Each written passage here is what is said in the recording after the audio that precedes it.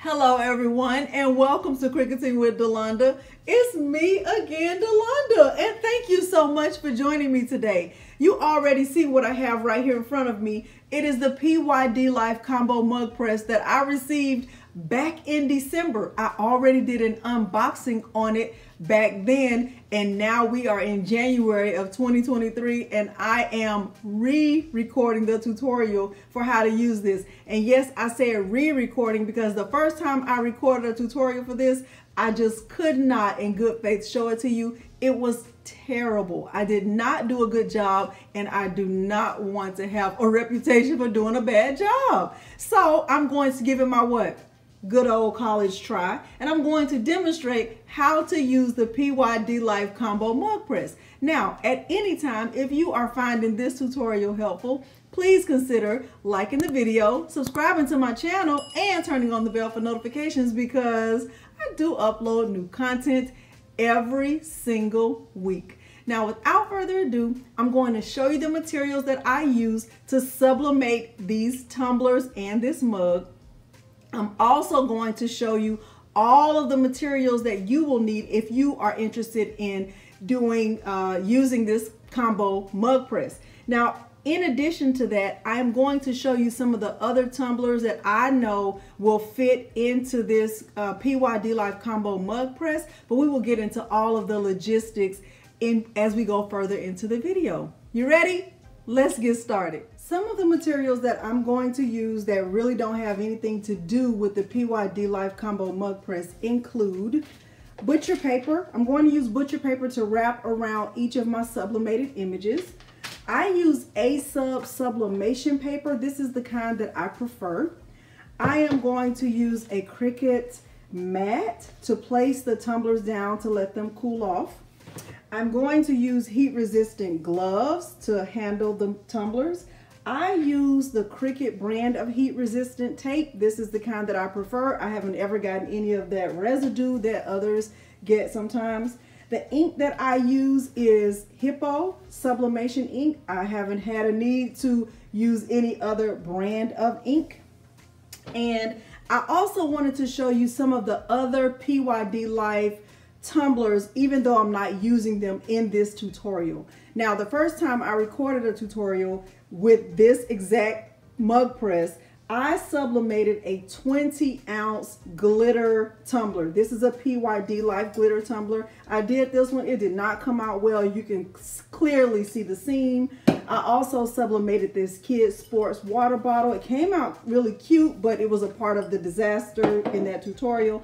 And I also sublimated a PYD Life mug. This is I think it's an 11-ounce mug.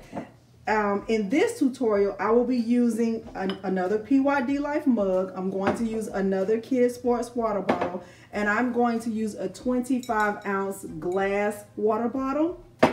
I know for a fact that this water bottle will also fit in this 30-ounce heater that comes with this combo mug press. I sublimated this one in the 2-in-1 mug press. I know this water bottle will fit in there nicely, and I also know that this water bottle would fit in there nicely. In addition to these three that you see here, I know that this wine tumbler would also fit in there, and I know these make nice gifts for a bride or a bridal party because I know things happen. Okay, so these are other options that I will not be using, but I wanted you to be aware of that because PYD Life has a large collection and combination of multi-size tumblers, and so the possibilities for using this mug press are endless. I still do not have the PYD Life Combo Mug Press powered on. I am going to take the lid from this sports water bottle. I'm going to remove everything that's inside so nothing is inside. And I am going to just check the pressure setting to make sure that it's not too much pressure and that it is kind of just right. Okay. So when I test this, I can see that it's not enough. So I'll just adjust it right here with this knob. I am going to turn it to the left first and see if that will tighten it up. Okay, Going to keep adjusting this. I think I'm going to turn it to the right. I think turning it to the right is making it tighter. I'll speed this part up.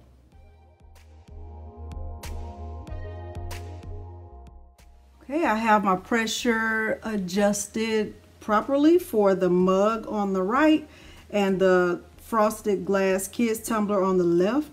Now I am going to get them wrapped, and I will speed this part up. The important thing to note is that you want to make sure that your wrap is as even as possible. I'm using the mug wrap, the 12-ounce mug wrap size from Cricut Design Space for these hearts. Okay, so remember, I'm not going to get into sizing too much because you're going to measure yours when you get them. I'm going to speed this part up.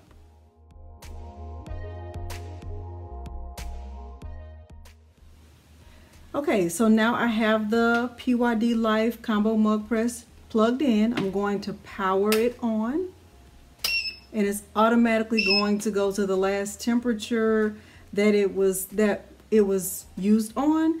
And you can see that the counter is at 4 and 5 because I did sublimate those tumblers that I talked about in the intro. I am going to set this side, the right side, where I'm going to sublimate the mug, at 356 degrees for 120 seconds. I'm going to press set, and it goes to 356. So I'm going to press set again, and I need it to go to 120 seconds.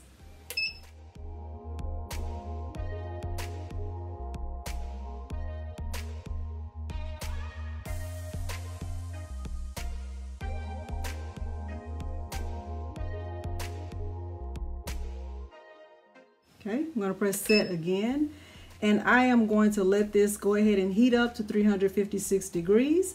This side I'm also going to set to 356 degrees for 120 seconds, but this frosted glass tumbler has to be pressed twice. So I'm going to set, I'm going to set it to 356. This is in Fahrenheit. I'm going to press set again.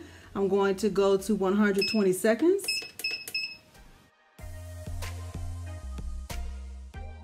Press set. I'm going to let it heat up to 356 degrees, and you can see that both of the display units are on.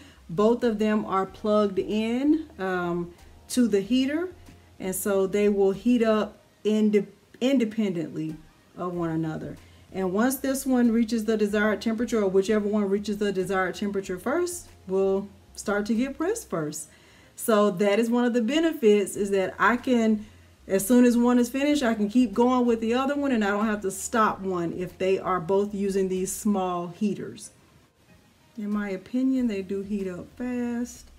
It does not beep to let me know when it's reached the desired temperature, so this one is ready. I'm going to just put the butcher paper around it. I can see where the tape is. I'm going to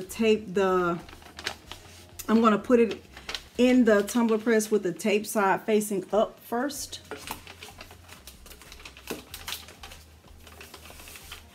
Okay, and I'm making sure it's in all the way, and I'm going to go and close it.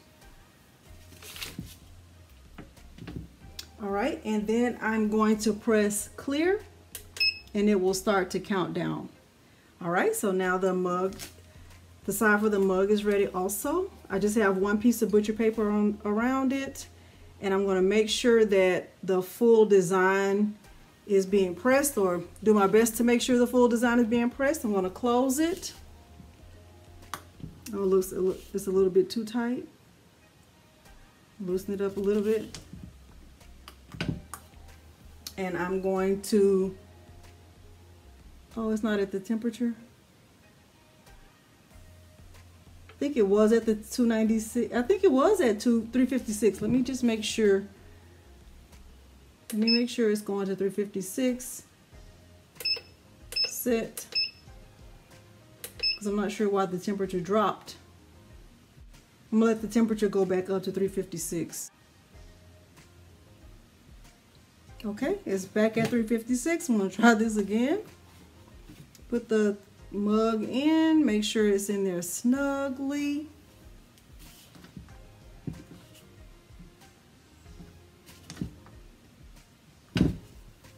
and I am going to press clear and it'll start to count down.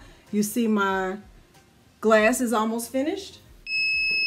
I am going to open this up and I am going to press clear, and I am going to rotate this so that the other side is pressed. Not going to remove it, I'm just turning it around so that the tape, the seam is on the bottom. And I can see that it is. And it's looking really, really good. I'm excited about that. I'm going to press clear so it presses again for 120 seconds.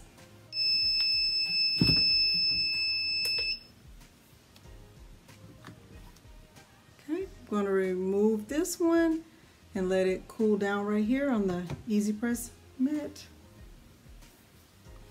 And I will continue taping up my water bottle.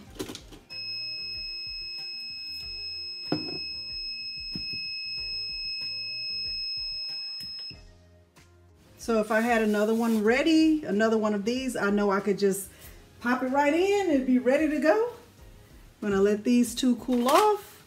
And I'm actually gonna turn this off and switch out these two small heaters for the 30-ounce heater so that I can sublimate my water bottle. I have the water bottle taped down as much as I'm going to tape it. Now I'm not going to completely wrap the butcher paper around it. I'm just going to cover it just enough to get it inserted once I switch out my heaters. It's important for me to note before I put the 30-ounce heater in that if I put the heater in this direction and I plug in the connection over here, this is the power button I'll use. If I turn the heater this way and I plug it in on this side, I'll use this power button, okay? So it doesn't matter which one you use, but it's important to note that if I plug it in over here, I'm gonna use this power button. If I plug it in over here, I'm gonna use this power button. I'm gonna go ahead and get it connected, and I've decided that I'm going to use this power button on this side, which will be my left.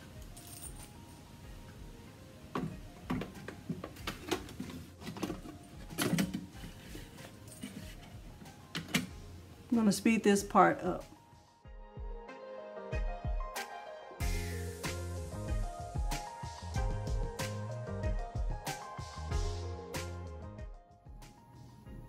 I'm going to go ahead and turn the power on, and in order to press that glass tumbler, I'm going to change the settings to 356 degrees Fahrenheit, and I'm going to set the time for 140 seconds.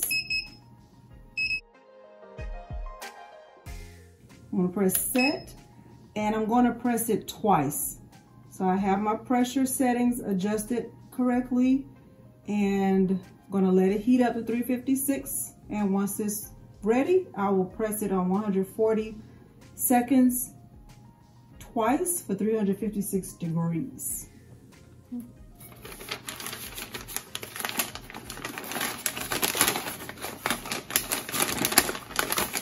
Making sure that the seam is up so I can see it, and let me get it inserted.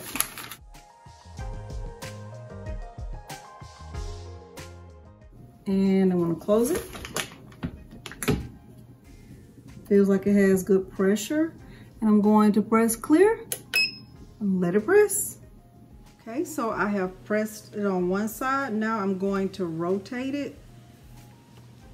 I made sure to press with the seam up, so I'm just turning it to make sure the seam is down where the tape is. I'm going to press it again by pressing clear. Okay, it has finished the second rotation. Now I'm going to remove the tumbler from here, and I am going to put it over here so it can cool down, and I'm going to make sure my tumbler press is turned off, and I'm going to get it out of the way. All right, I will start with this one first. It has completely cooled down, and I'm just going to remove the tape. Now, this will be the first time I've ever let anything cool down, because typically I cannot wait. And but at this time I did. So, gold star for Delonda. Let's see if this seam is a gold star too. Let's see, let's see. Ooh! Okay, not so good up there at the top, but I still love it. Let's see. Maybe I should have taped that part, but I don't know. It's still so cute. Look at that. Let me see what you can see. Look how cute this is. Oh my goodness. I still love it. I think I need to wipe that off right there. I can like feel, I'm not sure what that is, but I love it. I love it. It's so cute. Oh my goodness. So once I put the, let me show you what it'll look like once I put the straw in. So this one comes with a little straw. Oh my goodness. Look how cute. Look how cute. That is just so cute. I would love that. Now I do need to get a paper towel or something, maybe alcohol, and wipe that, but I love this. Hopefully you can see it very well. I love it. I love it. Okay, let's look at the mug. See if I did any better with the mug, and I guess, you know, you live and you learn. Hopefully you can see it. It's hard for me to see my camera angle, and I have not perfected that either, you guys. Pretty much, basically, I haven't perfected anything, okay? Ooh, look. Look how cute this is. I was wondering if the hearts would really show up, and they did. Look at that. This is so pretty. Look. Little Valentine's mug. Look, I love it. Okay, so now I know this has not cooled down yet, but I am still going to go ahead and put my gloves on, and we are going to do what? Peel it and reveal it. We are going to peel it and reveal it. I did not add any tape to the bottom, and I didn't add any to the top either.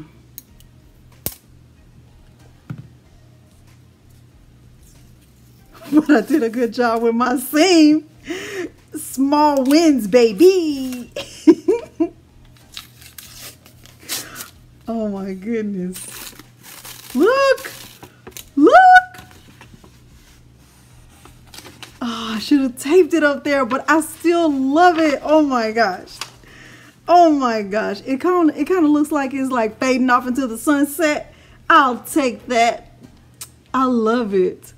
Look, it says, I can't adult today. Tomorrow isn't looking good either. Okay, so I did a decent job. I still love it. I love it. Let me get the lid so you can see it. And that is that. Okay, so now let me give you my final thoughts about the PYD Life Combo Mug Press. Okay?